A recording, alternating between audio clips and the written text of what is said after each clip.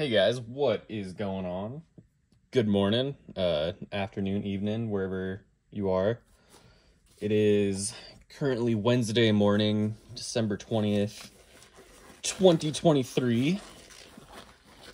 And we're going to do a very, very basic grain spawn inoculation video. So if you guys like this kind of stuff, make sure you subscribe to the channel. We're just getting started out. It'd be really helpful. If you hit like, it helps more people see the video as well. But anyways, let's get straight to it. So what are we doing today? We are inoculating a grain bag. Now, if you've been doing this kind of stuff for a long time, you don't need any explanation. This video might not be so much for you. We're going to go over like, hey, what is this? What is this? How do these go together? This is meant for people who are like really trying to wrap their heads around just the basics of what's going on here. So first of all, let's talk about what this is. So, I mean, it's pretty obvious that it is corn in a bag. You may be wondering what this is. You may be wondering what this is. So let's talk about the main idea of why we have corn in a bag. So we're trying to grow mushrooms, right? The mushrooms come from fungus. So all of that white mycelial stuff, it usually grows in the ground under trees. That's what a fungus is, and it produces these mushrooms as fruiting bodies so it can drop the spores, and then the spores, you know, go wherever, land, germinate, that white mycelium grows out again, and then the process starts over and over again. That's the life cycle of fungus. So what we have in here is a little bit of that white mycelial fungus. This is a research culture we got from Colorado Cultures for microscopy use only here. Here in Colorado, it is perfectly legal to grow and own your own psychedelic mushrooms, but I even get scared saying that out loud on YouTube because I don't know how they're gonna feel about videos like this. So we will see. But anyways, we need to get this onto here, and that's gonna give the fungus an environment to live in, and it's also going to give the fungus food. It really loves high nitrogen food. There's a lot of nitrogen in this popcorn, so kind of a match made in heaven. It's going to have a nice sterile place to live and grow and spread out over this popcorn. So that's the idea between what this is and what this is. Later on down the road, once this is fully colonized, it's going to look completely white. It's going to get mixed into another type of substrate that isn't really a nutritious substrate. It's more meant to allow the environment for the fruiting bodies to occur. A lot of people use coco coir, or they mix coco coir and vermiculite, coco coir, vermiculite, and gypsum. Really all you need is coir, but here in Colorado I like to use coir and vermiculite just because the vermiculite, you know, helps hold that moisture in a little bit better. Anyways, I'm going to get straight to putting this in here because that is step one if you want to cultivate. And you need to do it correctly because this has been pre-sterilized. And this is a filter patch. I guess I should go over this too. This has little teeny tiny holes all over it. These holes are 0.2 microns in width, I guess, diameter. Nothing is going to pass through that filter that can reproduce on this corn. No biological life is going to get through here, but it is going to allow for the exchange of oxygen, CO2, things like that once this goes in here, because it's going to start needing that gas exchange for its own biological processes. So this filter patch helps get fresh air in there or push the stale air out. So that's what that is. This is a injection port, technically called a SHIP, SHIP, self-healing injection port. So the idea behind this is all you got to do is stick it on this bag, and you can put a needle through it, access the insides of the bag, and then when you pull that needle back out, it's going to self-heal. Whatever this material is, I'm not sure what it is, but it's going to close up that hole, and nothing is going to be able to enter into this bag from where that needle hole was in the first place. So this thing is protecting that hole that you're going to make in the bag. You don't need to worry about covering this with tape or anything. Just be nice to it. You don't want to knock it off. It's on there pretty good, but yeah. So that's what the stuff is, guys. We got the corn, we got the injection port, we got the filter. All of this is sealed up. It's been sterilized. Now we got to get this in here. So I've got this nice metal surface here. I'm wearing gloves. I washed my hands before I wore the gloves. We don't want anything but the fungus growing in here. So we need to be really, really clean when we're putting this in the corn. And so starting out, I'm already wearing gloves. I'm gonna spray the surface that we're gonna be working on here. I'm gonna spray my own gloves. I mean, you really, at this point, especially if you're a beginner, you can't be too careful with how much isopropyl you're using. Make sure you're not using it on any wooden surfaces, though, because it will leave a nasty stain. You do not want that. Another thing to think about is I haven't had the air going on in here. You know, I turned off the heater. I haven't had a fan or anything. It's a pretty still air environment in here, so I'm not going to worry about using a still air box or anything. I'm just trying to be really, really clean in this room here on this nice clean surface. I'm going to even spray the bag. I mean, really, you just need to sanitize this area right here, but you can't be too careful. It'll give you peace of mind the more stuff you sanitize. You don't want to get that filter patch too wet, but I mean, really, it's not the end of the world if you do. So, I'm just cleaning all this off.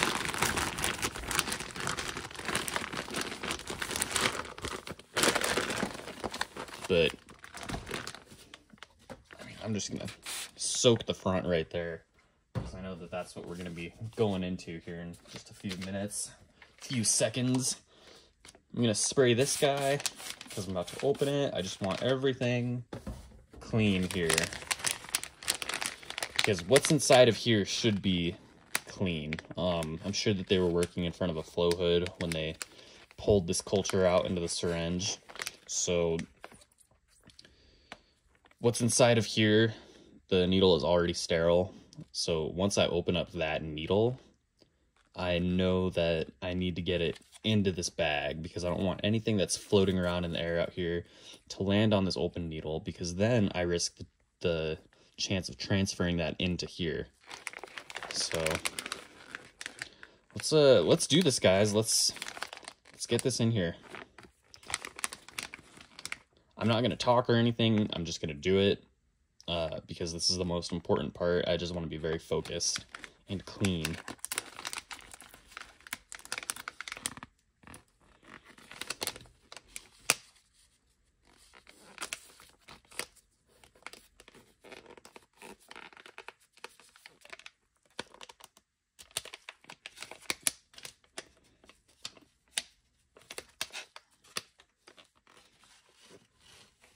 And I can't get this open, so it doesn't help when you're wearing nitrile gloves and you're soaking wet in isopropyl. Trying to find some scissors here.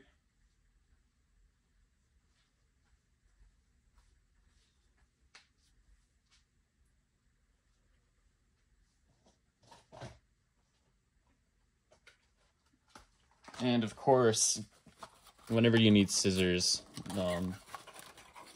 they're not going to be available. It's just one of the rules of life. So I'm going to use one of these little blades here. These are already sterile, so that helps. Be very, very careful if you're ever doing anything with these blades. These are dangerously sharp, like really dangerous. So just for the sake of getting this video done though, I need to open this. You always want to dispose of these properly.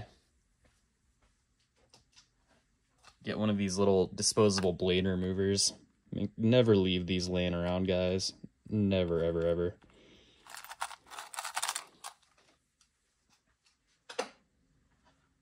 All right. Got that done. I'm gonna give myself one more spray here, because I've been touching some other things.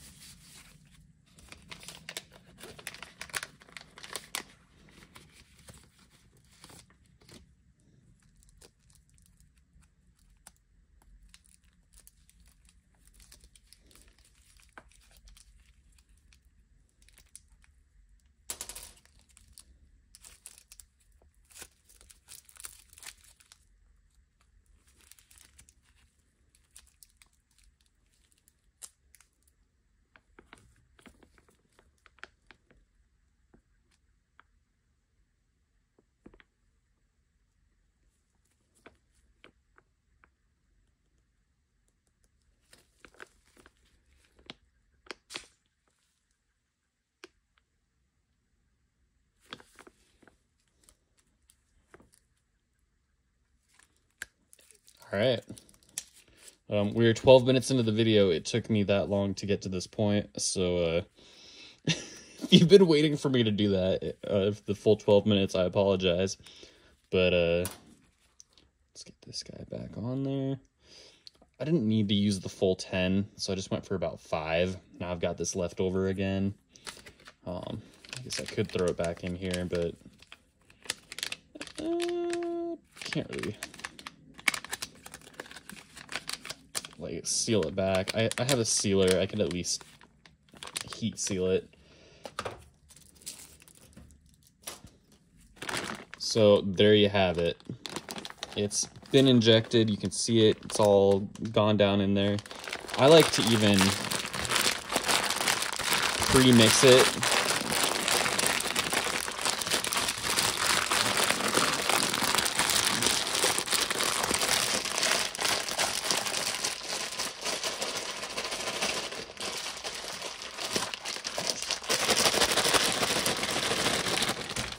That way it's not all just pooling at the bottom. It's gonna have some more inoculation points than it normally would have.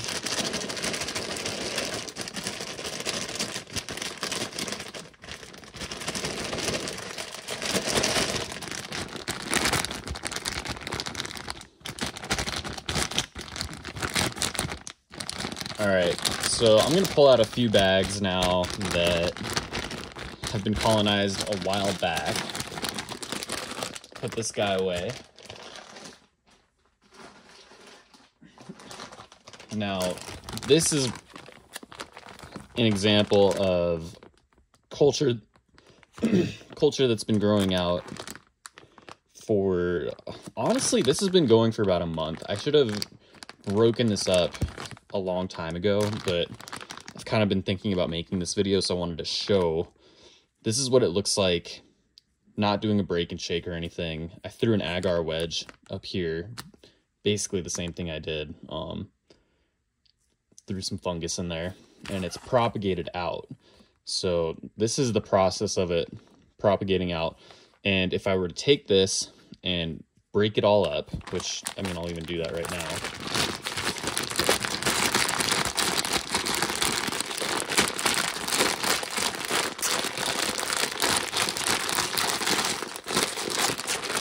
Okay, so break and shake, get it all distributed nice and evenly.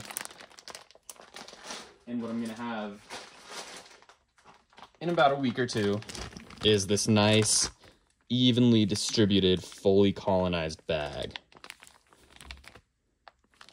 So this is what we're looking for. This is the ideal end result. This is about ready to get put into bulk substrate, which, if you don't know what that is, don't worry. That's not really what this video is about, but this is what you want from this to this. And you can achieve that by just having the right materials, getting the right culture, having sterile procedure, getting the culture in the bag so that it can live and feed on this corn. So, well guys, we're past the 16-minute mark. I can't believe I've taken this long just to explain grain bag inoculation, but I just decided to make a video today, so this is what it's gonna be. And hope you've enjoyed it. If you made it this far, you are a trooper. Thanks for sticking with me. But anyways, guys, yeah, make sure to like, subscribe, and I will see you in the next video.